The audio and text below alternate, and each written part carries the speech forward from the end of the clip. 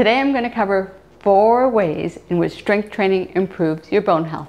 At the end, I'm going to tell you the best way to determine the strength exercise that's right for you and your bones. Hi, I'm Margaret Martin, registered physiotherapist with Amelio Guide, and my channel is all about aging well with exercise. The first way are stem cells. Our stem cells, you might not have heard of the term before, but these are cells that reside in our bone marrow. And strength training stimulates these cells to become bone cells.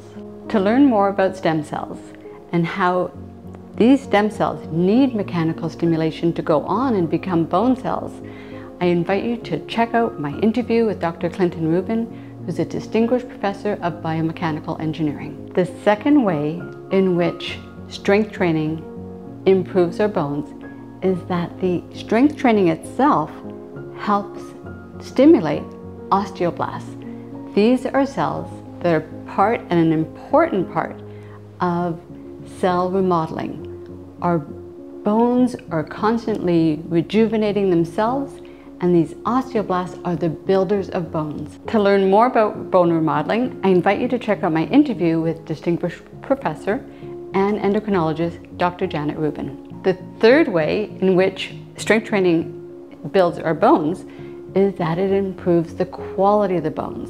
It's a term we often hear about, especially when people are concerned about fracturing. They have a bone density test that might be low, but they're wondering about their bone quality. So if you're wondering about what bone quality means, then I invite you to look at another interview that I did with Dr. Janet Rubin. The fourth way, we know that when we strength train, we increase our muscle mass. That muscle mass is going to help cushion your bones. The strength training also builds the strength you need to recover from a fall or a mishap. When it comes to a bone strengthening program, you need to consider 4 things. Now we're talking about 4 more things. One is what your fracture risk is. What is your current activity level? What is the posture and the quality of movement that you're taking into the exercises that you're performing? And lastly, it needs to build over time. In order to affect your bone, it's not something that you're going to do for 1 week or 1 month or even 1 year.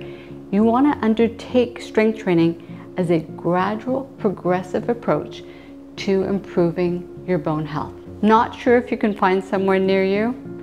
Well, I've taken all these things into account because, like you, so many of my clients couldn't access somebody near them. And so that's why I wrote Exercise for Better Bones.